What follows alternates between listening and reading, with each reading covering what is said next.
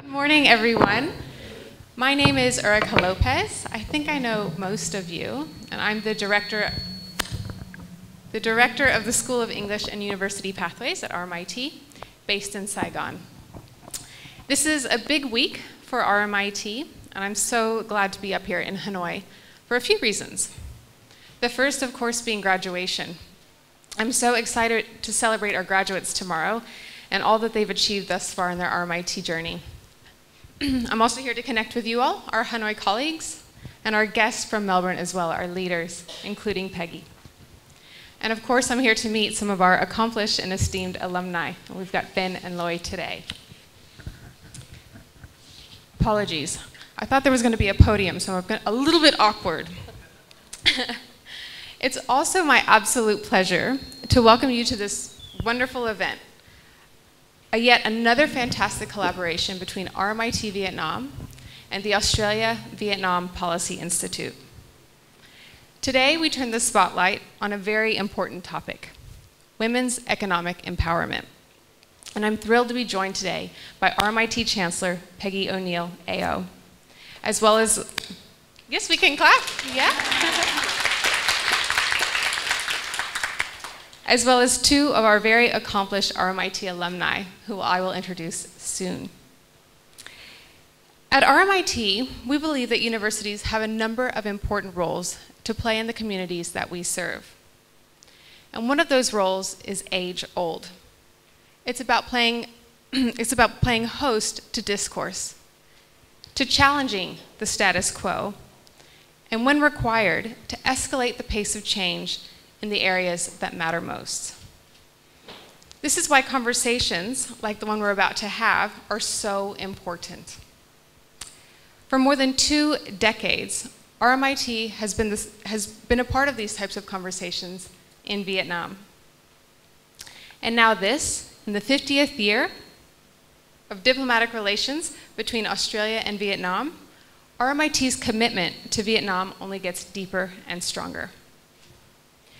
Through the work of AVPI, of which RMIT is a proud founding partner, we actively bring together Australian organizations that share interests in Vietnam. The goal being to learn from one another and to work as a collective on ties, trade, and investment. We also support Australian and Vietnamese business champions in their pursuit of proactive engagement and discussions around the two-way opportunities for trade and investment. Together, we're building greater momentum and people-to-people links that underpin the relationships between these two countries. To realize its ambitions, Vietnam will need to cultivate a new workforce skills and support its people to develop insight and human capabilities that go hand in hand with the society in transformation. This is the role of RMIT Vietnam, because university experience is as much about preparing to contribute to society as it is for preparing for work. The rapid technological advances of the digital revolution have resulted in shifts towards higher value industries and services, with many existing jobs at risk of automation or significant change. At the same time, the demand for non-routine tasks requiring cognitive, digital, high-order, and socio-emotional skills will grow.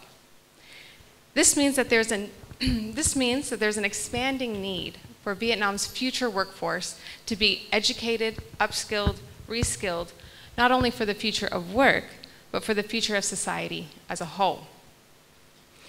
And in this new landscape, both economic and social, has all the hallmarks of an environment where women's economic empowerment becomes a part of the natural order of things, as it should be.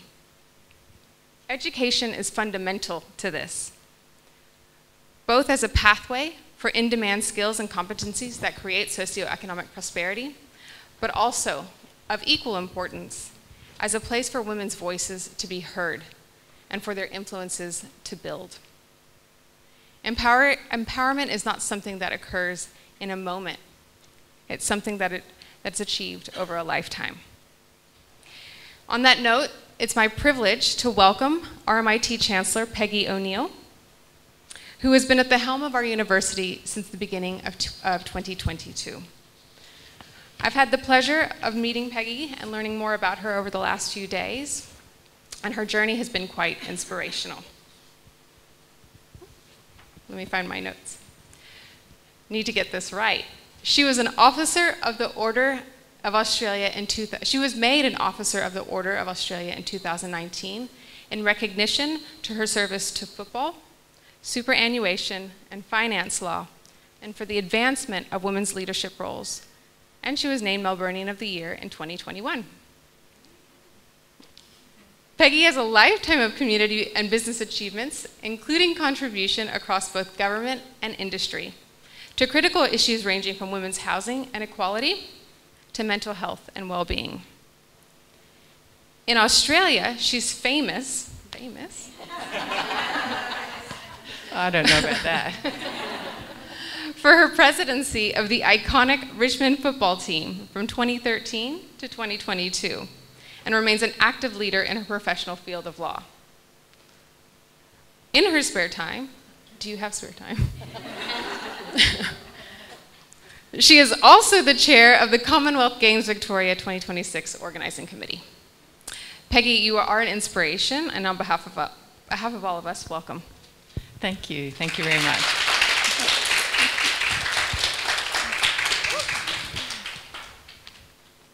Apologies again.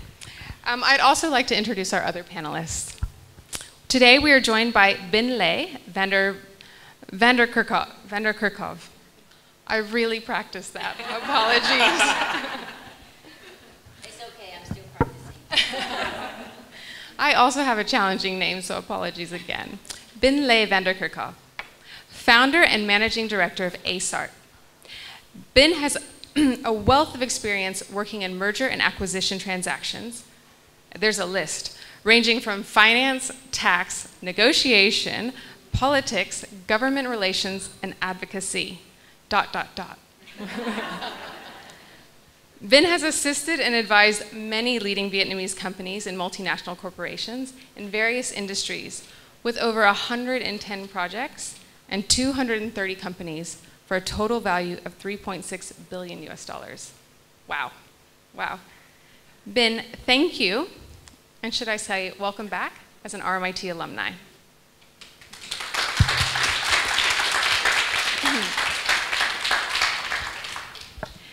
I would also like to extend a welcome back to Loy Huang Ung, RMIT alumni, also an RMIT alumni, and brand director for Procter & Gamble.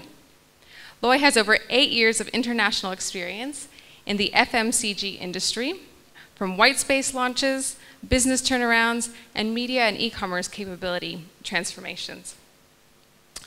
Loy is also the equality and inclusion advocator for Procter & Gamble, leading Procter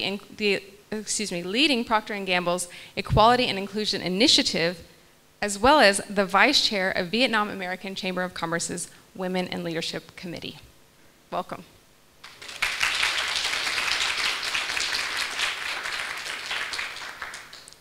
So today is really all about a chat, to hear from our leaders, from our alumni, around women's economic empowerment.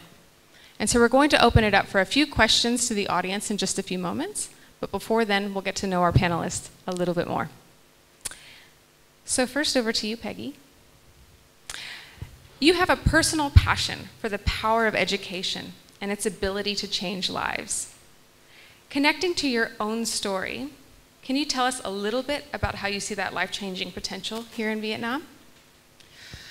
Well, this is my first visit to the RMIT campuses, and I can find many parallels to my own story. I might tell you a little bit about that. Some of you have heard it. It hasn't all been, as you can tell from my accent and with yours, it hasn't all been in Vietnam, and it hasn't all been in Australia. I was born in a small, very small, 150 people town in the remote Appalachian Mountains of West Virginia. And I was the first person in my family to go to university.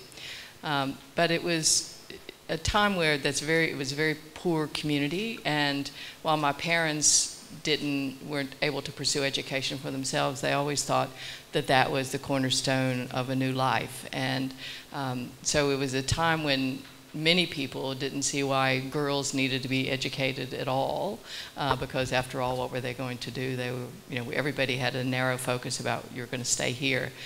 But especially my mother always said, education can change your life and change all our lives in a generation. And when I think back on my life, and here I am speaking to you, I think, boy, were my parents right. So I see the potential of what education has brought to my life and what it's opened up. And I think that no matter what the country, but seeing what RMIT is doing in Vietnam is just another example of the world opens up to you and those possibilities. I am a lawyer by training. I went to law school, and my first job out of university was in a law firm in Charleston, West Virginia, the state capital. And I was the 33rd lawyer. It was the biggest law firm in the state, but it's still not very big. But I was the first woman they had hired in their 100-year history. Well, but before you applaud, I survived it. I'll just say it that way. And thrived, I'm sure. Yes. But I look back and I think, well, what an experiment that somebody took a chance, and they didn't really know what to do with me, and I had no idea what to do with them. But little by little, we worked through it, and then my life changed. One of the things, I didn't see an ocean until I was 21. So it shows you sort of how landlocked, and people in Australia especially, and probably Vietnam too, can't quite imagine. We saw creeks and we saw lakes, but I never saw an ocean. But I always had this curiosity that I think came through my education. There were so many things in the world happening, so many people doing such interesting things, that I thought, I want to see that, I want to do that. So I started traveling, and in America, the 2-week vacation is about it. So you don't get very far on that. But on one of those trips in Greece, I met an Australian backpacker, and I married him. As you do, you meet somebody in a bar in Greece and you get married, and your life changes too. But I think, except for having that curiosity that I think comes from knowing a bit more about the world, I probably wouldn't have been in Greece. I wouldn't have gone to Australia, and in a way, I wouldn't be here. So I think that also says that education gives you perhaps a bit more knowledge about yourself, and when things come along that maybe I should take that opportunity. Maybe I should walk through that door. And sometimes you also have then the knowledge to say, oh no, that's not for me. I don't want to do that. So that was sort of the way it was. And in those small towns, there were probably 2 things that people were really interested in. I mean, the social life revolved around sport on Fridays and the weekend, and on church. And those were the 2 social outlets. And at that time, besides women, girls not getting education, there were no sporting opportunities either. In a town that small, there's one sporting field, and the boys have it all the time. But I was a great spectator, and I came to love sport, and I sort of didn't think too much about it. I got into academics, and I went to law school, and I just studied all the time. But somewhere in the back of my mind, I realized that when I was watching sport, I sort of turned into a different person. And then when I moved to Melbourne, I moved within inside of the Melbourne Cricket Ground, and some of you have been there, know it's the big stadium, one of the best in the world, and it's within inside of my house. And I moved to the suburb of Richmond, and it turned out everybody in Melbourne had a team that played, and it was very tribal about who you supported. And so I thought, well, like many immigrants in places, I picked the team that had the name of my suburb.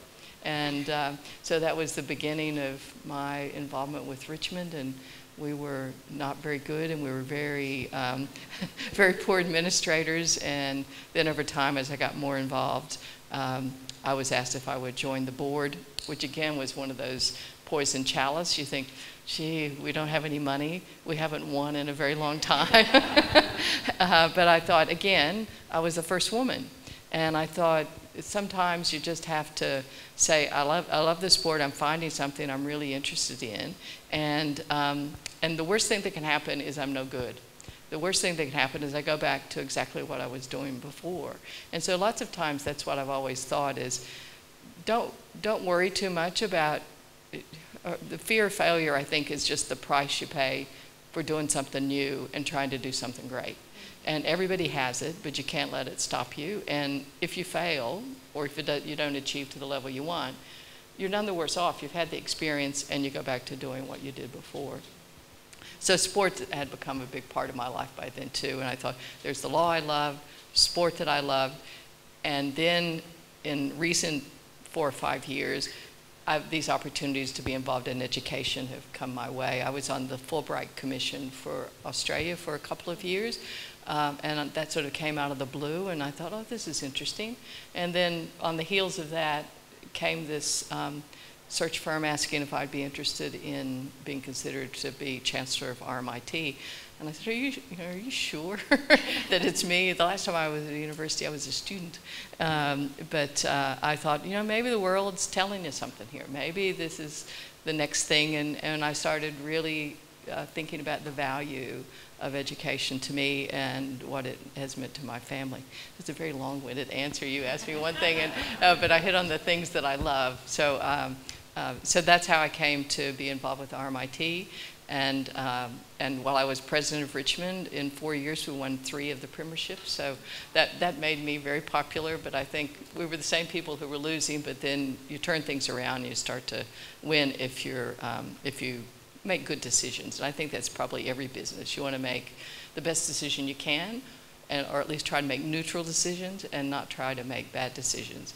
And then because of that, I was asked this year, well, late last year, to chair the Commonwealth Games for the state of Victoria for our 2026, which is a totally new model, so that's a bit scary too, because we're going to do it in the regions of Victoria rather than in the capital cities, and that's never been done before. So there's all the logistic issues you would expect, and that's why we need all the business people to tell us how to do it. And we have our CEO is a wonderful man who ran all the COVID compliance for Victoria, and before that he made the trains run on time. So I think he's probably pretty good on it most of the time. So anyway, you can see I think education has just enriched my life to, I could talk forever, but I'll stop. All right, well, thank you, Peggy. And welcome back to education. Thank you. Education in this capacity, but I think what your story really tells us is that education is a lifelong journey. And whether or not you're working in the industry or not, it's something that we learn from, whether it's the risks we take, the activities we take, and the businesses we join and lead, and of course the education that we continue at a university as well. All right, Bin. We'd like to know more about you as well. So as I said, Bin has over 13 years of experience working in mergers, acquisitions, finance, accounting, tax, just to name a few. What has your experience been as a woman in finance, a predominantly male-dominated field? Can you take us through your own journey from the start of your career to now, being the founder and managing director? Thank you. Thank you for having me, and it's a pleasure to be here. Well, it's an overall kind of reflection. I just want to carry a little bit what Ms. Peggy O'Neill here just shared about the importance of education. It just took me back to my own memory lane, where I remember very clearly and vividly my parents were very passionate about how it is important for me to get an education, how it's important to have all of their children to go to universities. At the end, they got 4 out of 5 people got to university, and I'm the last person of the family. All of them are fully Vietnamese educated, so they went to universities in Vietnam by Vietnamese. I was the one who thought to my mind that at that time I remember I was an 8th grader, and I thought to myself, if I did not learn English, I would be fall behind. And I knew that English was the way forward for me in the future. I was very bad in English. I remember I used to copy my friends for the test in English. But, and it's true, I'm happy to admit it now because I'm okay in English now, so I'm okay to admit that. Yeah. So I make a request to my parents, and at that time we were not very well-to-do family. We were just barely make a living. And I told my parents, I said, I really want to improve English. And I had to go to good school. And good school costs money. But I want you to help me. So I managed and convinced my parents to put a lot of money for me to learn English. And that's how I started my journey with English education in school. And when just a little bit back, I decided, when I got a scholarship to the US for my high school. And then when I came back to Vietnam, I was thinking, okay, I was just on a summer break before coming back to Indiana University in the US. And I stumbled into RMIT Vietnam, and that was 2006. I visited the campus.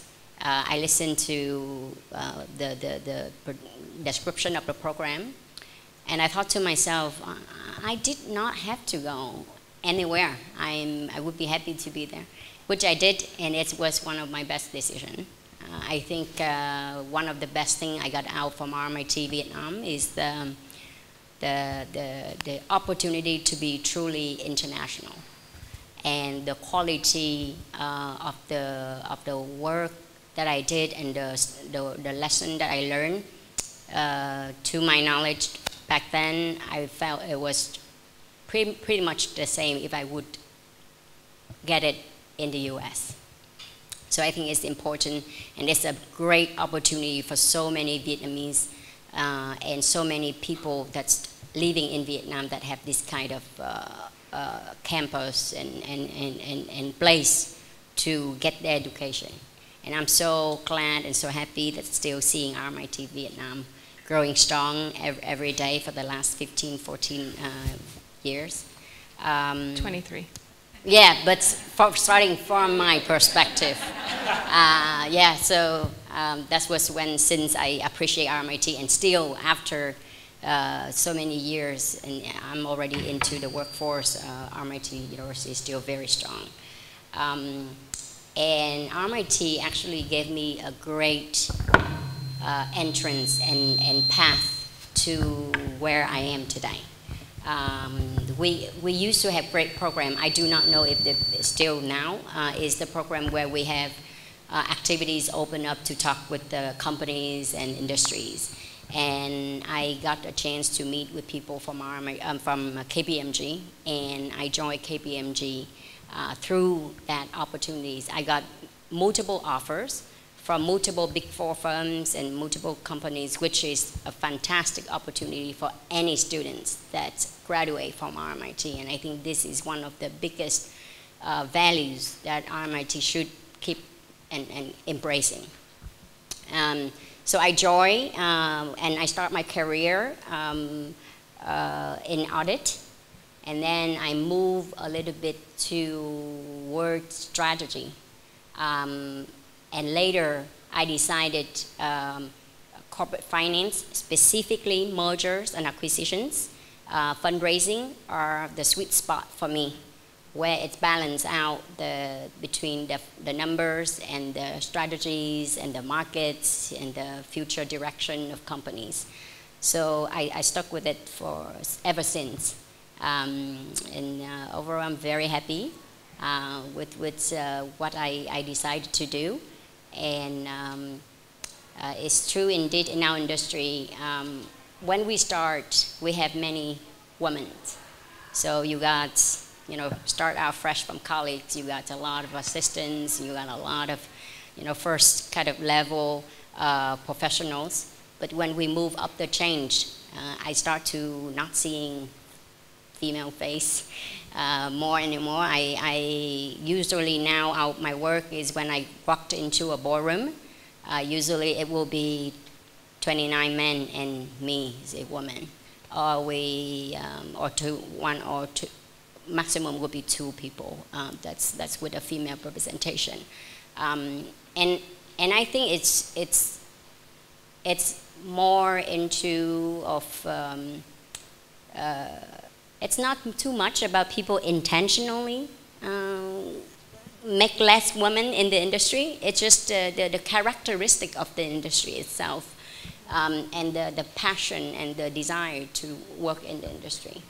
So here I am. 5 years ago, I decided to start my own firm, Azad, specifically specializing in mergers and acquisitions, and helping companies to prepare themselves and also work on their corporate finance and corporate strategies in Vietnam. And our clients are usually top or in the top 3 of the industry that they are in.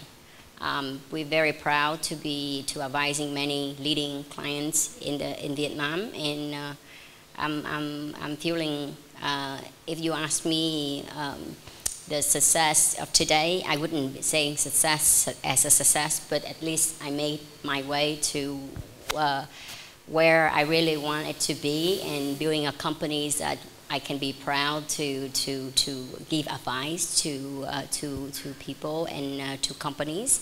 I would always look back and reflect on where I started.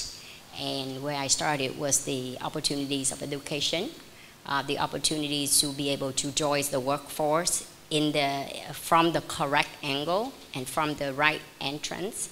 And it saved me a lot of time and struggles. It gave me the opportunity to go directly to what it could help me to advance in my career. So I hope it's answered the question, and I am sorry it's been too long. Thank you. Thank you.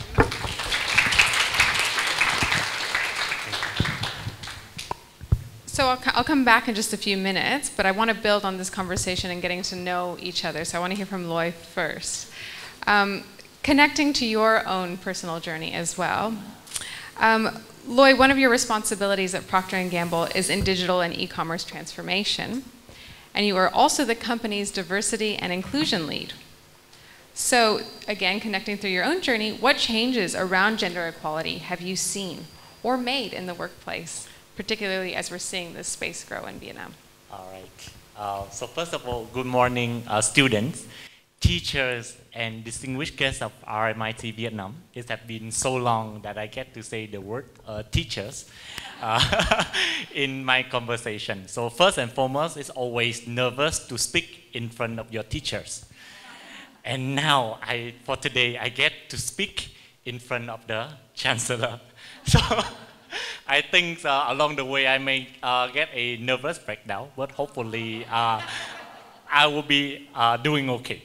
So before I answer Eureka's question, I just wanted to share with you, right, the reason why I'm such a big supporter of diversity and inclusion in general and specifically for women empowerment.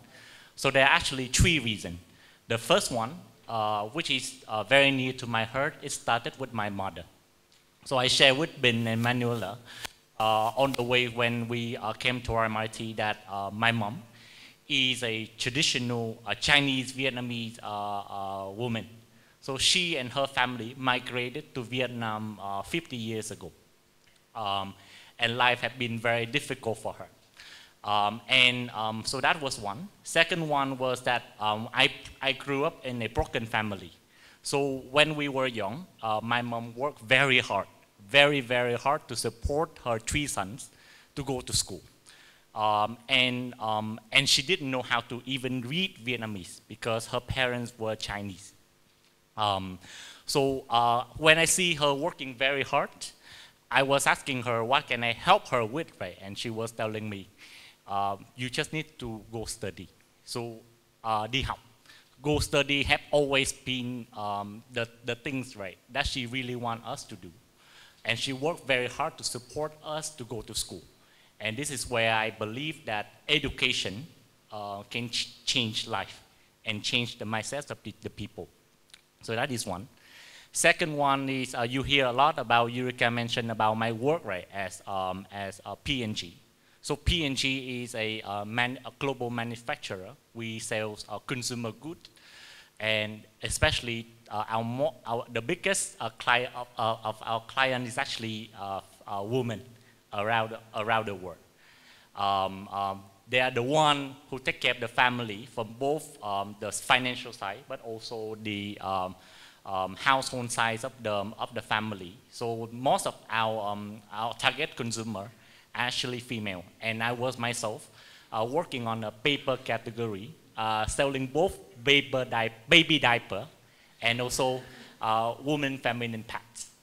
So that was the reason why I truly connect and resonate with what the women have been through in their daily life, right? Even when it comes to their period. And last but not least, one of the reasons I was such a supporter of diversity and inclusion is because myself, I'm a LGBTQ+, and I'm engaged with my partner, and we are living together back in Saigon. So that was the reason why I'm such a big supporter of diversity and inclusion. So that is the whole why. Now, coming what, right? So if you talk about diversity inclusion, there are two aspects of it. And I heard a saying from this lady named Meyer. Of course, to avoid plagiarism, I need to state the name correctly. So it's from Meyer, and she was saying that diversity is everyone will get a chance to be invited to the parties, but inclusion is where you're being asked to dance. So that is simple as it is, but I think diversity and inclusion in the workplace, right? There are two different aspects, and these two aspects are being measured very differently. One is very quantitative, and the other one is very qualitative. So diversity is, right, the way that most of the corporate and even P&G measure diversity is very numeric. So we will look at our workforce, right, the organization, and we'll have this kind of ratio that we need to ensure equal representation of female and male in the organization. So that is simple. So that is what we're achieving for. So when it comes to diversity, especially in Vietnam, right, there are three things that we do right. The first, I think we need to do right. The first one is actually having the right policy and the right infrastructure to support the woman. So it can be as big as we need to ensure the non-biased job description, right, when you do job posting, rather than saying that this sales that you need to work in the field. So that's why we need to require a male applicant. So we avoid that. So that is number one. Number two is that we need to ensure that we have an equal pay policy, right, for males and female, no matter what their gender. If they are doing the same job, then they should be paid equally. So these are two things that is this sounds very big, but one of the other simple things, right, especially in the developing country like Vietnam, sometimes you even forget about this, but it's actually infrastructure. So for us, right, having a male and female toilet is a norm. Everybody's have it, and of course RMIT would have it. But if you go closer, right, to the rural area of Vietnam, it may not be the case, and this is not the case for some of our female sales executives, that they need to work in the rural area in our distributor office. So one of the things that we did when I take on the initiative is to actually ensure that we are having a separate males and female toilet that have feminine pad inside the female toilet for the female employees to use. So that can be simple at that. So that is the first R. The second R actually all about recruitment. And just to share with you one insight about Vietnam is that if we look at the history of Vietnam, right, in the past 2,000 years, Vietnam have always been going to war in the past 2,000 years. So that being said, that is the primary reason why the wife, right, or the female in the family has always been the forefront of taking care of the family, both from a financial standpoint and as a mother. And so that is why this is, if you look at the commercial side aspect of every business, it is very easy to hire a female finance, or it is very easy to hire a female HR, but it gets extremely difficult to hire a female in STEM industry. And the reason is that if you look at, you guys must be more familiar than me, is if you look at the STEM students, right, less than 10% of them are actually female. And the problem become worse is that when the female register for STEM curriculum, their parents in the next 4 years of university will, the only goal in mind for the parents actually to bail them out from STEM and working in other studies or other things like marketing or HR. So one of the things that we did is that we participate with a university like RMIT to provide, number one, STEM scholarships so that we can further increase the pool. But also this mentorship program, right, whereby we get each of our STEM employees to connect to build that personal relationship at their very young age, so that they see this is a success case and what they can become when they work in STEM. So that is all about the recruitment that we do. The last thing, and I think it's resonated all the women here, is about retention, especially retention after post-maternity. And the reason is simple as such. For women, right, for male, it is very easy for you to have children because you are not the one, we are not the one who bear the children, right, 9 months, and then we are not the one who take care of them at least closely in the next 18 years. So especially for female employees, one of the biggest decisions, right, that they need to make throughout their entire life is to choose either their career or to take care of their family after they give birth.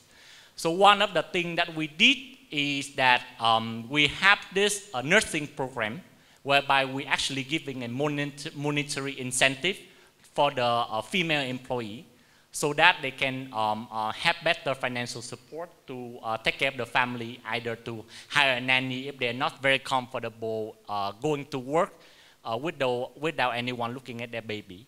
And also we have this program whereby we link them to a psychology doctor, whereby they can have a one-on-one consultant to get them pass through this difficult life stage. So that is the thing that we do to improve the diversities in our organization.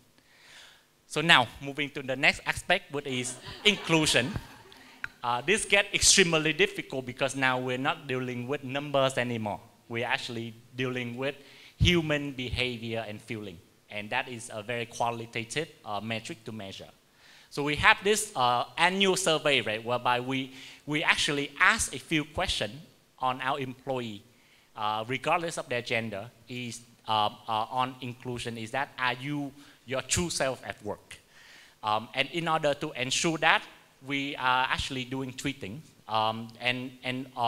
The first thing is to actually create this safe space, right, an inclusive workspace for all the employees. And it can be simple as such. We created a learning circle, especially for the women, together with some of the female leaders like been in the company, that they can have a very casual talk. It can be simple as such. How do I get my boss to raise my salary up? So that's very a safe space, right, for women to. So that is how we created a safe space for our female employees to look after each other. But one of the things that we do more on a bigger scale is actually this, what we call inclusive behavior training. Because if you look at inclusion, right, and this is come to bias or discrimination, and usually bias and discrimination happen very unconsciously. Because we didn't realize it, we don't understand it, we don't know how to say it, so that's why we make a judgment, right, that can be biased toward a woman. So this is where I believe that having an inclusive behavior training will help at least establish to both the males, right, and other employee, how to understand women, how to treat women right. And this can be example as women on their period, right. The men need to understand why the woman feel that way when they're on that period, so that if they need to take a short break or be on personal leave, or then this is more understandable for a male manager, right, to give this permission for the female to take a rest on day that she's having a period as her sick leave rather than her personal leave. So that are some of the things that we embrace, equality, diversity and inclusion in our workplace. Very comprehensively, thank you.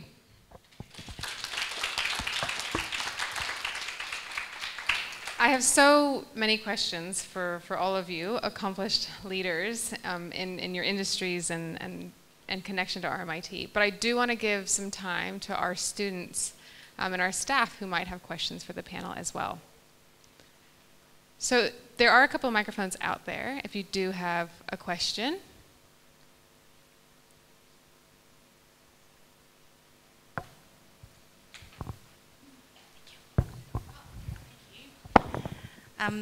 Thanks so much, panel. My name's Amy. I am Head of Comms at RMIT, so thank you for giving us your time this morning. Great, insightful answers. We're very lucky being staff at RMIT. We're surrounded by young people and students every day, and I would like to get your thoughts on how do we get, what is your advice of encouraging young people talking about women's empowerment? What can we do? What are your advice to young people about the conversations about empowering women? Thank you. I'll turn this first over to Ben. I'd love to hear your perspective on that. It's a very difficult question because and when my first thought of hearing your question is that maybe we don't talk about it, maybe we just do, for young, if I got to give advice to young women or young female students about how to raise power and women empowerment, or how to make people notice of their presence and their worth, the best things to do is to work hard, prove yourself, and show to the world that you are no less than any man out there. So that would be my first thinking in any discussion. The rest, I believe, is mostly top down for any organization to start. Because this is a very personal matter, and I think very little we can do by saying, okay, I'm a woman, I need help, can you help me? I think the chance of anybody to say that or to speak that up is very little. The chance very much of going from the top and from the surrounding, saying, okay, do you need help? You struggle with your children, what can we do for you, right? Or you just freshly married, is there anything we can help? So, I mean, a lot of things we can do, but from the internally for a female person, I would advise to don't seek for recognition, not recognition, but don't seek for fairness for women, just do and prove that. From the external point of view, I would think it's more of a top-down and the surrounding organization that's supporting this kind of initiatives. I might say, I think that for young women, I think one of the assumptions we've all made here, it's good business to have women included. And when it comes down to the opportunities, the new opportunities are coming with the new economy, it's a perfect time for young women to find a place that they enjoy and a topic they enjoy, a career that they enjoy, and equip themselves for that. But I think it's wonderful to hear your comments and what Procter & Gamble are doing. But I think it's something that women can't be the ones who try to solve it for women. I think it's something that everybody has to advocate, and you're exactly right, it has to come from the top. There was a saying from our previous sex discrimination commissioner in Australia, and she said, if you don't deliberately include people, you can unintentionally exclude, which goes back to that discrimination and bias that you're not even aware of. So I think if you're a young woman, it might look daunting, but I think the pace of change has been really slow. But I think there is an opportunity now, and the demand for workers who can do all these amazing things that are happening. You could be the one that helps solve some of that. But I think all of us have to be advocates, and all of us who are in a position to drive that change. But if it's not going to happen from the top, and if the men in power don't agree to share some of that, it's not going to happen. But those businesses will not prosper. And I think that all the studies have showed that having women and having different opinions around the table just makes for better decision making, and businesses are more likely to prosper. So. Any other? Oh, Julia. Hi, Julia Games, the Dean of the School of Communication Design. I was very interested in your take on retaining women after they've had children, and I wondered, sometimes it's not just about supporting the women. I was very unique in that I went to work, my husband stayed at home. And sometimes I think it's got to also be about empowering the men to say that's okay, because I know my husband faced a lot of prejudice because he made that decision. So I just wondered, are you doing anything in your company to empower men to look after children? Thank you. So exactly to what she just said, right? I think one of the biggest barrier when it comes to equality and inclusion is actually the roles of the husbands and the men in the families, right? And usually when we talk about diversity and inclusion, we most of us, right, 90% of the time would think that we should create a platform for the woman to stand on and support them.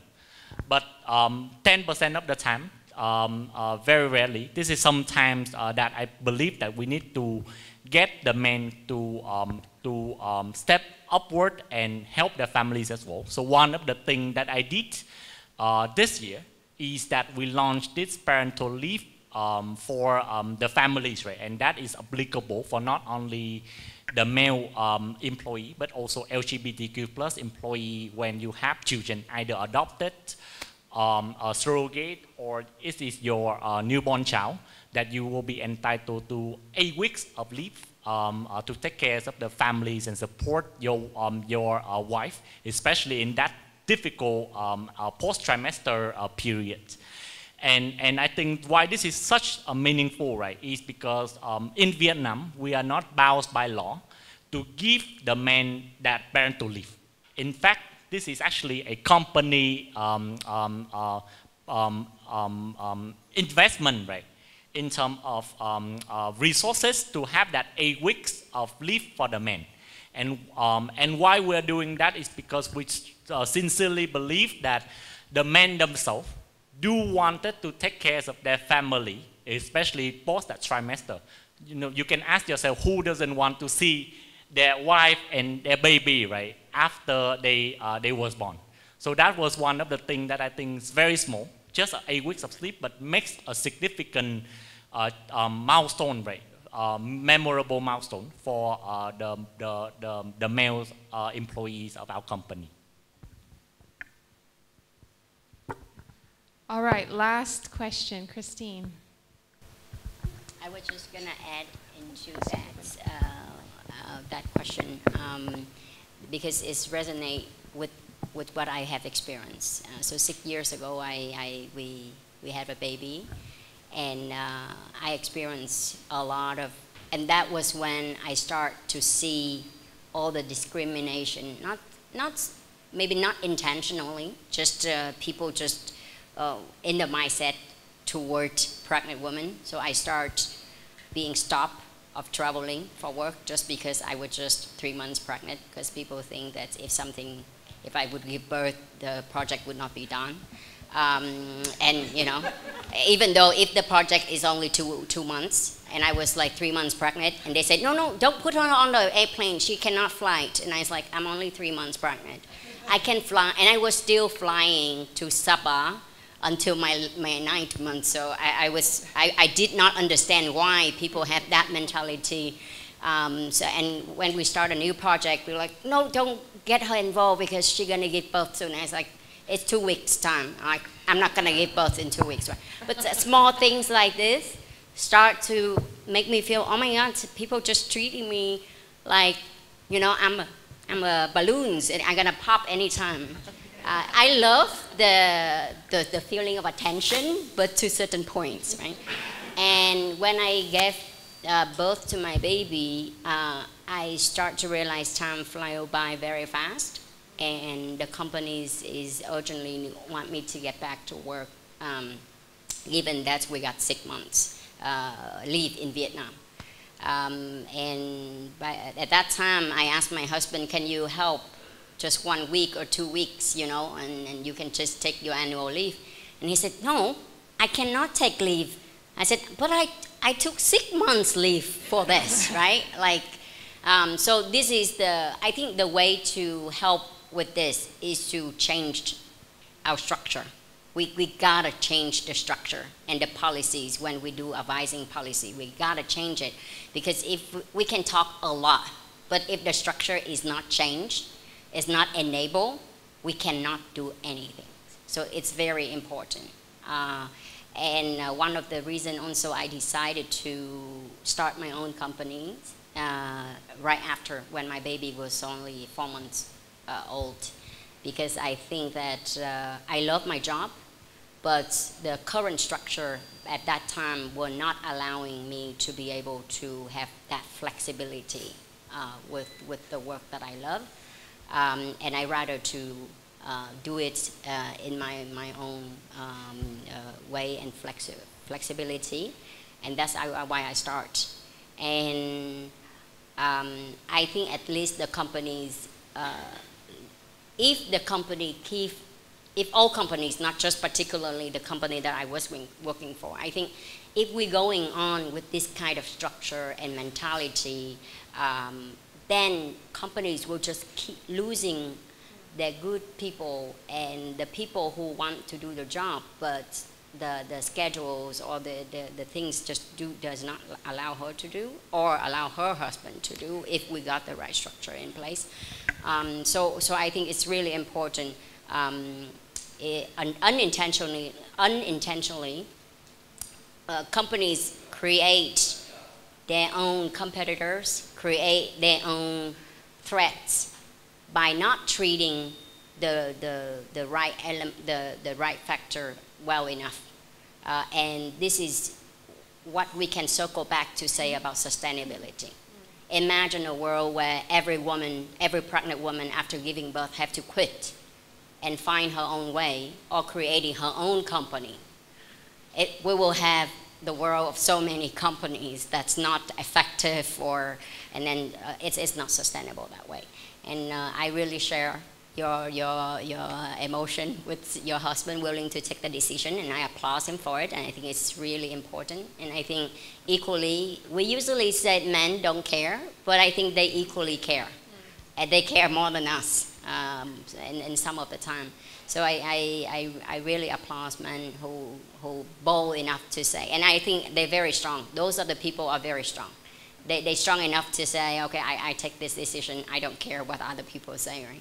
But of course, when you hear too much about prejudice about your decision, of course, it's impact you a little bit.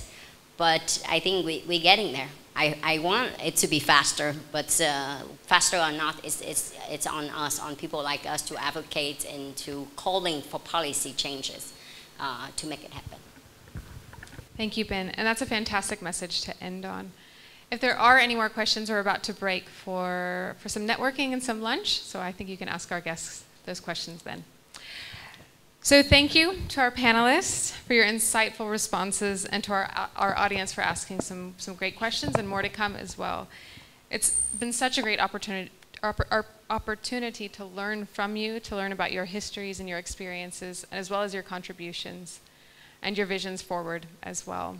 It's such an important topic, women's economic empowerment. And you're right, it takes everyone. It's not just women, and it's not just men, and it's not just the top down. It's the entire, it's all of us that have a part to play. And we all benefit when we all succeed as well. So thank you. And now I think we're breaking for a bit of lunch and networking.